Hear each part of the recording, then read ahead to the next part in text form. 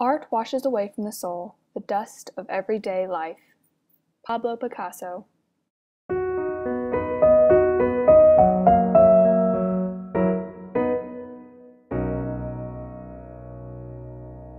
Hello everyone, my name is Emma Woodhouse, and today I reorganized my room.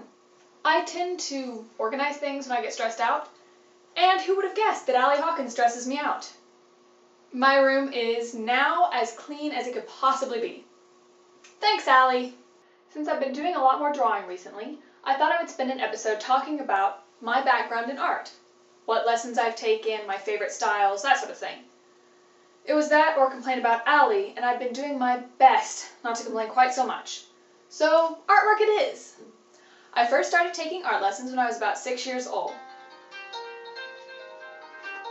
It's like you have this sixth sense, so you know when I'm recording just so you can interrupt it. Well, it's psychology, so I'm trying to figure out what people act like when they know that they're being filmed. Oh, guess who visited the other day? No, not Frank. He's out of town, you know that. It was Allie Hawkins. She visited and she's horrible. Wait a second. Are you actually saying you kind of agree with me? Are you an alien?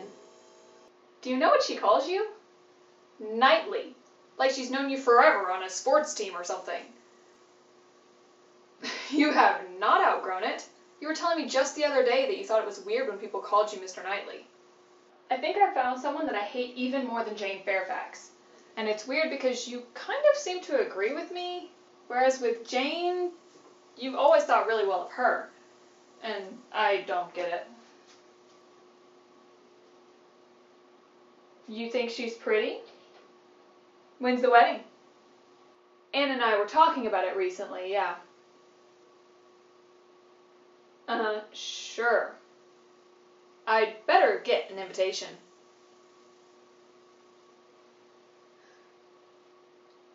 Just because you say that doesn't mean that you actually know what you think of Jane. Fine, I'll let it go for now. Well, someone has gotten into a bad habit of interrupting. That aside, I think the gentleman protests too much. But he could never, ever marry Jane Fairfax. Can you even imagine the two of them together? On second thought, don't do that. That would probably hurt you. You see, Jane, with all of her talents, could never deserve George. Not in a million years. And it is my responsibility as his best friend to not let him get into a relationship like that. I'm sure you guys agree with me. I guess that's it for now. Sorry about the video kind of getting off track. If you're still interested in my drawing, you can find my work at the Miss Woodhouse on Instagram.